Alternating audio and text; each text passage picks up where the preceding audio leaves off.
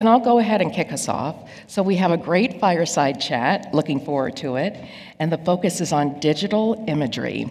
The two gentlemen who are speaking with us now are Josh Bilo, Vice President of Strategy Sales for Resulticks, and Chris Maddie, co-founder and CRO for Versium. Please help me welcome them.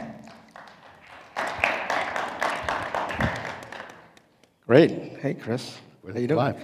Yeah, thanks for having us. So today, I know you guys have been talking a lot about data. We're going to have a little chat on how, if you've heard the saying, a picture is worth 1,000 words, right? I love that saying. But if you think about it, a picture is worth 1,000 data points as well. And as we're talking today, we're going to be bringing up how essential it is to have that segment of one to drive engagement, across your audiences. And the value of the first-party data, which we're going to talk about, is key to leveraging that data. So I want to tell you a little story how we met.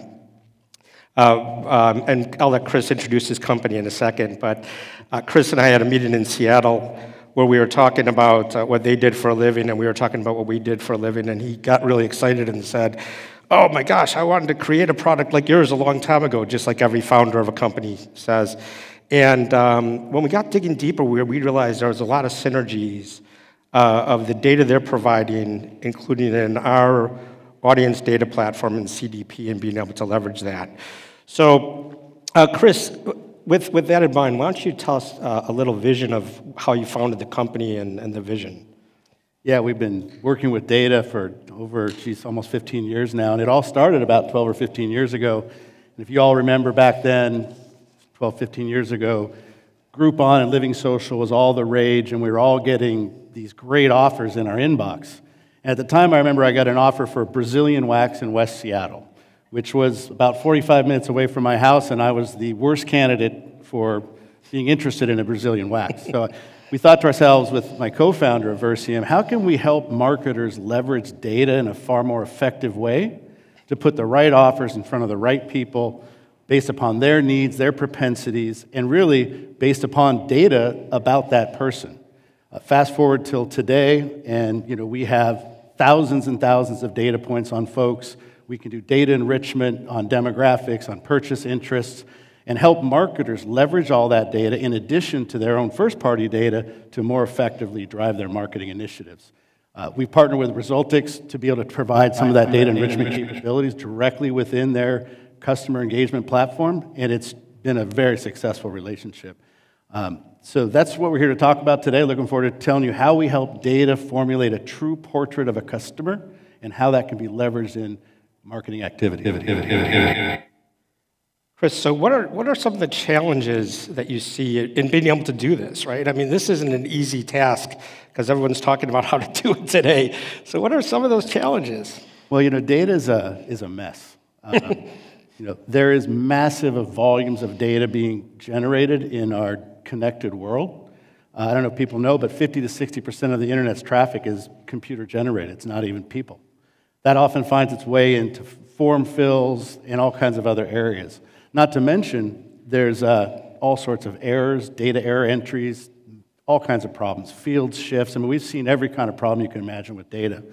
One of the biggest problems is, enterprises do not have data expertise to address all these issues. Right? If you think of Amazon as a major e-commerce player, they're really a technology company. They started as a technology company. They're really a data technology company. They know how to utilize all this data most effective to put the right offers in front of the right people so that they buy. When you contrast that with, say, Costco or some other major e-tailer that got into e-commerce, and they don't have that in their own DNA, they're just not used to leveraging all of this data, all these challenges. So the challenges we see is, do the enterprises have the right sophistication? Do they have the right knowledge? Do they have the right tools to maximize the value of data? The average enterprise has 91 MarTech cloud services. Think about that. You've seen those pictures with those millions of logos. Each one of those systems generates data or deals with data. And within the enterprise, that creates one of the bigger problems we've seen, which is data silos, where this tool has this set of data, this tool has another set, multiply that times 91, you've got a real problem. I know part of the value of your guys' system is that you can consolidate some of this data, so maybe talk a little bit about that. Yeah, and I think that's key, is really to create this portrait we're talking about as we're painting a picture, right? You know, it's really, think about those 90 systems. You know, I mean, it's daunting just to think about how do you combine all that data and centralize it in one area and bring all these parts of the picture together, kind of going back to, you know, a picture can paint 1,000 words and, you know, vice versa. How do you do that? So that's where we come in as an organization, helping companies centralize that data. And, you know, I think there's a component to that, Chris, where really that partnership works out in terms of the cleansing and some of the other things that you guys do, right? Yeah, I think the first step in creating this portrait that you can utilize in your marketing activities is bringing the data in from all of these different systems into a centralized location, deduping, because in one system it might be Rob Smith, in another system it might be Bob Smith, and yet another system it might be R. Smith. How do you use identity resolution solutions to bring all this data together, cleanse it, fix the errors? You know, forget the hit shift 2, you don't get an @ symbol, you get a 2, right? So lots of issues that happen within data entry and different avenues where data is sourced. So bringing it in through all these systems, through an integrated platform, cleansing it, deduping it, using identity resolution to centralize it is really the first step in creating this picture. But that's only really the beginning. You know, once you clean it and dedupe it, now you can start looking at what is the insights you derive from it. And in the financial institution, there's all sorts of financial services, there's all sorts of insights that can be derived from the visibility and the touch points and the knowledge you have about what the customers are doing. And I know Resulticks works with some of the largest financial services institutions in Asia. In fact, they work with the largest bank in Asia. I know you see all this type of stuff all the time. What are some of the insights that can be derived from the data once it's centralized? Yeah, I think as part of that, it has to be a win-win, right? It has to be win for the customer, win for the financial institution or bank. For instance, somebody makes a large deposit, and some of us might have seen this before, and within moments, that large deposit can funnel through your bank or institution somewhere else, right? Missed opportunity when we could have leveraged that information, which we've helped companies do. Those are all insights and indicators that, okay, maybe we should talk about investments. Maybe we should talk about other concerns they might be having. The other thing is these real-time best offers, right? You know, for a home loan. What are those indicators? You know, they're all there. We just need to be able to take advantage of them. So we're helping companies really take advantage of those key indicators, right? It has to be a win for the customer, where they have to get something out of it, right? We have, you know, by us understanding the data, and then us being able to win as a financial institution to be able to, you know, place their money where it needs to go or help them with a loan, et cetera. But the picture's not yet complete yet, still, is it, Chris? Yeah, so I think, you know, going back to what you just said, I think one of the key parts of centralizing that data is it allows you to use it in real time. Creating next best offers, things of that nature, based upon the insights that the enterprise now has in a place where it can be utilized most effectively. But as Josh said, you've kind of got a part of the picture. Because that picture is based upon the interactions that the enterprise or the financial services institution has with their customers, i.e., did they make a big deposit? Did they just apply for an auto loan or whatever it may be? And that's part of the picture. But oftentimes, the enterprise only has a limited set of perspective or data. And so one of the areas where we come in our partnership is to enrich the first-party data based upon the data that's gathered through the enterprise's touch points with additional data elements, such as firmographics, such as demographics, such as purchase interest. And that's really powerful because now what are you going to do with this data once it's centralized? There's a whole slew of things you can do with this data, which Josh will get into in a moment. But to optimize the marketing activity, the more you know about the customer, the better. Now, if you know, based upon your interaction, something that involves an activity that relates to, you know, their banking activities with you as their customer. But what about demographics, right?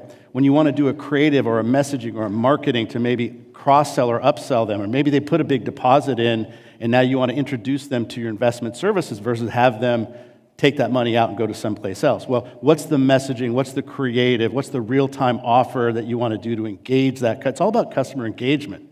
And what we find is that if you can tailor that message based upon the characteristics of the person, the message is much better received. So you may want to have a different message for somebody who's over 40 versus under 40. That's a simple example. But we're able to take that first-party data and enrich it with literally upwards of 500 different attributes or characteristics about the person, about the household, to help that marketing message really resonate. And so that's what we do in terms of third-party data enrichment to that first-party data, which is generated through the interactions with the enterprise or with the bank or with the financial services entity, with additional data to complete that portrait. And once you've completed the portrait, now you can start talking about what are all the things you can do with this data that's centralized. And within the Resulticks platform, the most powerful thing is they help bring all the data together from these disparate sources. We enrich it with additional data elements. And within the same singular platform, you can now activate it through virtually every channel. And if I talk any further, I'll be you'll steal my thunder. So, yeah, but I'll let you take it from there. No, that's fine. That's fine. Well, that's what's exciting about the partnership and kind of what we're doing. It's a little groundbreaking in the industry because we're running Versium as a service within our platform, allowing us to be able to do the data enrichment and everything you're talking about. I love this slide that's up here right now because it kind of you know, if you want the slide, we can give it to you because you can talk about in your organizations how, look, we're at we talk about personalization all the time, right? Where did people start talking about individualization? I don't know if a lot of companies are there yet. Would you agree? They're still trying to get this personalization thing down? Yeah, and if you think back to, we'll move to what X-ray means in terms of AI and where the world's going, but it used to be you'd formulate your marketing message by creating a segment. And a segment is defined based upon maybe 5, 8, 10 characteristics, right? So if I want to market to or I want to create a message that resonates to a population, a segment, a group of people with similar characteristics, it might be that you're pulling out the population within this data set of women over 40 who own a house, have kids, drive an SUV. And they're going to have a certain persona that we want to market a certain message to, and we want to tune the creatives. Well, that's 5 attributes I just talked about, 5. When you think about having 4 or 5 or 100 attributes and getting into an individual characteristics, not just a segment, because there might be how many millions of people in California that match that profile? Are you able to really crystallize your message individually? Now, individually, there's some activity like they just made a deposit or something like that. But as you can get really granular in that portrait or that picture of who a person is, you can start messaging to them on a one-to-one basis. And the only way you can do that effectively is in a centralized platform where the data's already there. So in real time, you can get an offer that resonates based on their needs and resonates based upon some of their characteristics. And with a system such as this, someone walks into the branch, that marketing message can be synchronized across every touch point.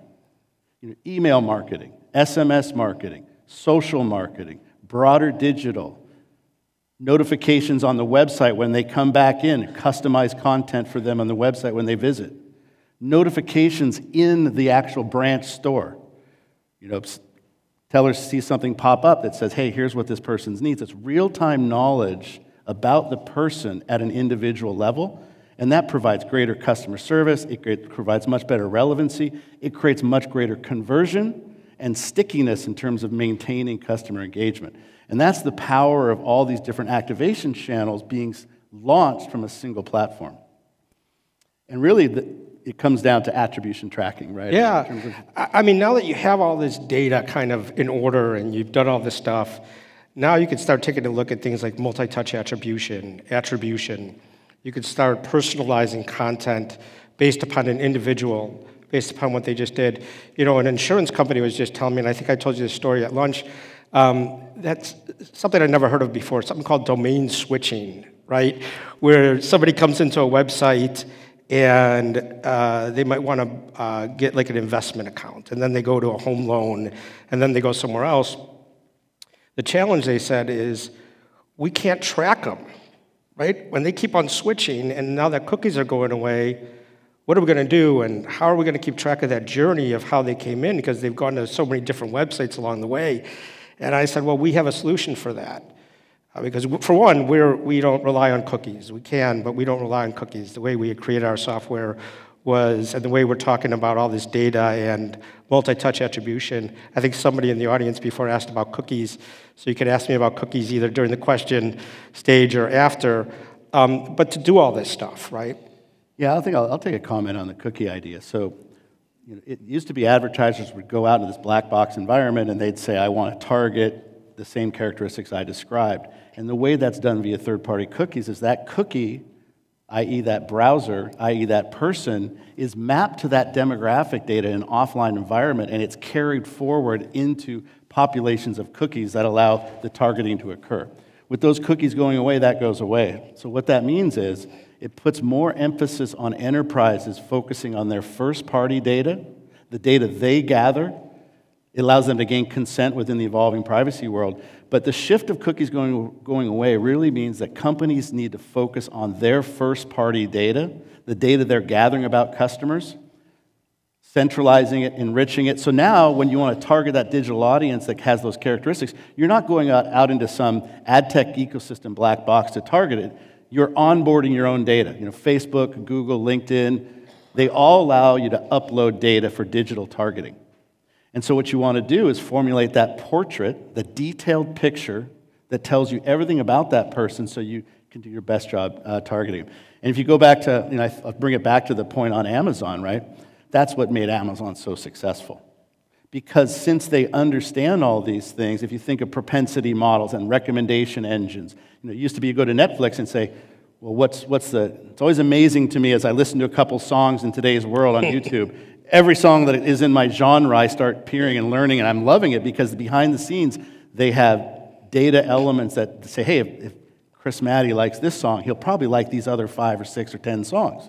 And that's because they're able to look at other people with my profile, my picture, my portrait, and what did they like. And as soon as you start bringing that intelligence into your system, your conversion goes through the roof, your revenue goes through the roof, and you start beating bricks and mortar stores that don't have that ability. And so in the financial services industry, similarly, if you start putting these data expertises into your marketing processes, you see the same benefit. Instead of selling a book or any other product that Amazon now sells, you're selling investment products, you're selling financial services, you're selling loan products, you're selling maybe debt consolidation. It's no different. It's about understanding it from the digital touch points you have and then crafting it using all this different data. Yeah, and did we talk about this X-ray vision thing, right? I know people are curious about that, and you dabbled in it a little bit, but... Yeah, so, we talk about going from segments of, filter by a little bit of data, meaning 7 attributes that defines a population, defines your portrait, to really rich data that allows you to define an individual by all their differences individually. And so now everybody, AI, what does that really mean?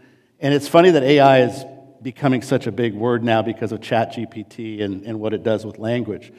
But really what AI is behind the scenes is machine learning algorithms, which is data, processing power that is allowed, or that is available. And the future really is to be able to process that data much more effectively to create what is the best offer, what is the propensity. If you know that somebody did a big deposit, then you know what products you might be able to offer them because that's real deterministic insight. You don't need a model for that.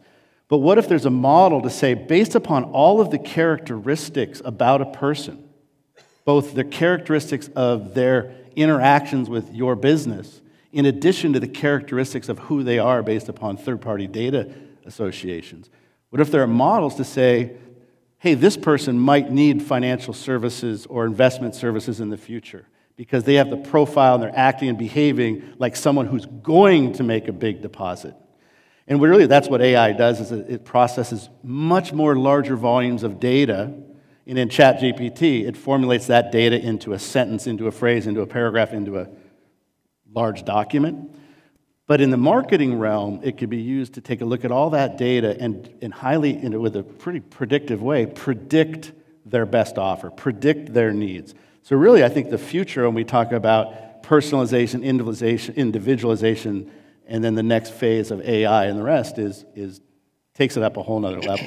We were using machine learning models to do direct marketing for some major brands. In fact, Fisher Investments. And we just came in, we didn't know anything about investment. All we were the data guys. And we said to their agency, give us a set of people who bought those services and give us a set of people who didn't from a past marketing campaign. Behind the scenes, we associated as much data as we could, formulated a picture, a portrait of what those people looked like. And when I say looked like, I don't mean 10 attributes. I mean thousands of attributes. And not just what they looked like, where did they live? What was the crime rate in the ZIP +4 that they're located? Government crime stats are available. And now we said, okay, we can actually now build an AI-based predictive model to say, how does this person look? Does this person look more like the person who bought or not? And behind the scenes, what that does is creates a propensity model. Now you can score the entire state of California and pick up the people that look most like, when I say most like, old school targeting used regression models, things of that nature, which could handle maybe upwards of a few hundred data signals. What AI does is it handles thousands and thousands of data signals and uses machine learning algorithms, not linear regression, but neural nets, things like that. That's what's happening behind the scenes in ChatGPT. And now you got a model, and I can tell you with Fisher Investments, for example, we were the highest performing marketing response rate because we used that deep portrait to build an AI-based model. And we came in without knowing anything, we just said, we'll just tell you who to market to. And it kind of gets back to the original vision, which is, in fact, when we first built our first AI model almost 10 years ago, we did some things with real-time offers in the couponing space, right? So that we weren't sending Brazilian wax to clients. We were sending, this guy probably should get a golf offer, right? Because he likes golf, because he subscribes to Golf Magazine, et cetera, and so on. So the future really is where ChatGPT is coming from and where AI is to use that full portrait to do even more magical stuff. But I think we're even a ways from there. I mean, first step is they got to centralize their data, they got to enrich it, they got to identify, understand, and then effectively reach it. And we've been talking to a lot of people here where they say, our data is not centralized, but we're trying to do AI. Right? Oh, yeah. You can't do. I mean, garbage in is garbage out in the AI world or anything. And if you're going to use data in marketing, you got to fix it first. But I know I could talk about data all day long. So we got a few minutes left to ask questions. Maybe we should. So really quick. So this is the magic wand. This is our result platform. It's an integrated marketing stack with data. We call it connected experiences, because if you think about connected experiences, IoT is now involved. Somebody might go to an ATM, somebody might go past a store and get an offer. There's all these things that are connected, and we're doing this in real time. This is the platform that we're enabling these companies that we've been talking about.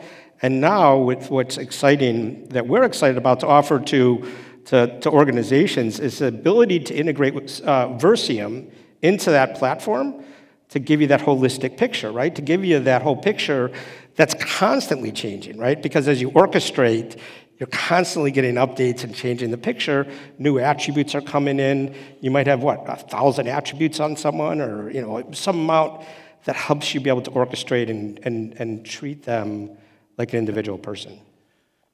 So we've talked a lot about data, a lot of portraits. Are there any questions about data? We'll open it up to you all. Yeah. Hit me with a hard data question. Or any question, for that matter. Or are we between you and the drinks? One or the other.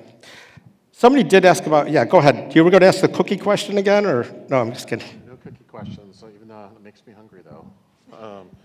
So how do you deal with, PII kind of data? Some places, that becomes, a really sensitive subject of, storing all this sensitive information and those kinds of things. So. Sorry, can you repeat that? Yeah, how do you deal with, the PII information? Oh, PII, yeah. So, especially since it sounds like you're integrating with multiple systems, too. So there might be things that,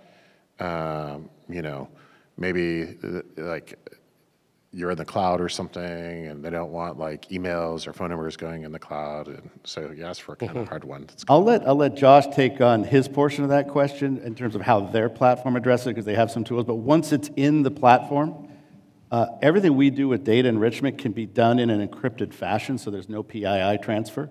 So if you take in an email or a contact record and you want to get demographic data back, our system can receive in, when I say encrypted, I mean a hashed email, which means it's basically a gobbledygook representation of the email. But you can basically you can still deliver back the same rich insights without PII transfer. So as an example, that's one thing that we do with data enrichment. We are hypersensitive to the evolving data privacy regulations in terms of what we need to do as a data provider, as a third-party data offering. Some data is sensitive. It's growing, it's evolving in some states. Ethnicity is a sensitive data. We pull all that data out. We would not enrich it in those areas. So our expertise is to make sure that our customers that use our data enrichment follow all the rules and regulations. And then from your platform, I know you do some... Well, I mean, and that's the reason to centralize your data, right? I mean, the right to be forgotten is the right to be forgotten, and not using my data and me knowing that you don't want me to send you an email, right, or a phone call, because these are all privacy issues we're all having to deal with and getting fined for, right? So that really kind of brings up the importance of that single view of the customer, or centralizing that data to one identifier, so you're able to do that. We also have a hybrid approach where we work with a lot of very sensitive data with banks, let's say, where we don't store any of the PII. We just utilize the data we need to make decisions, and then the data stays on-premise or in their cloud where it needs to be. So we're not lifting and shifting any of their data in that case. Any other questions?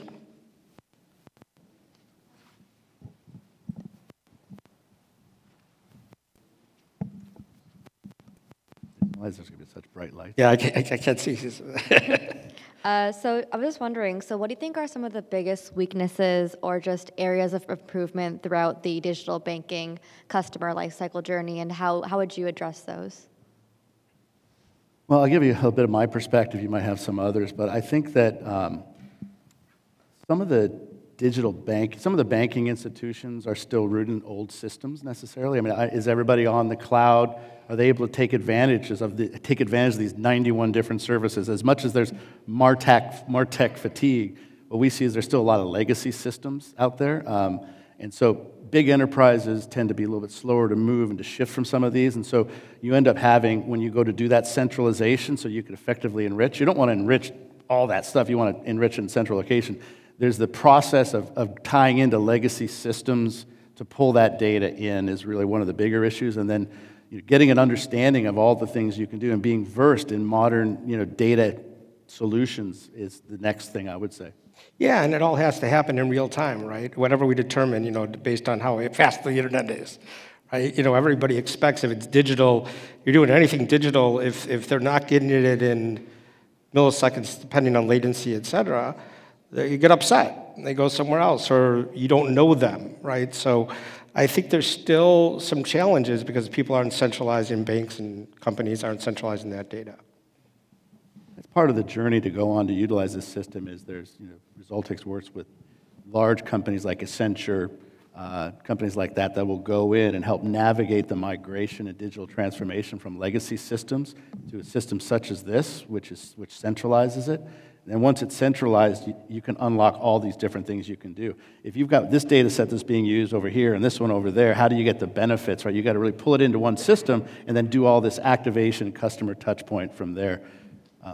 Is there any other questions? Someone asked me a question at lunch. Yeah, there's a question back here? Yes.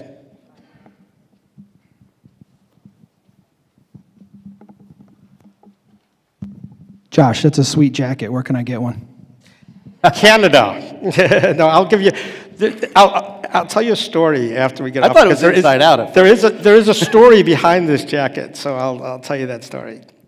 What somebody asked me at lunch, how do you effectively associate this data? In 10 seconds, I'm running out of time, but it's all about an identity engine. It's not about just having a data set. You've got to be able to use what we call an identity engine, which is how do you identify effectively a person?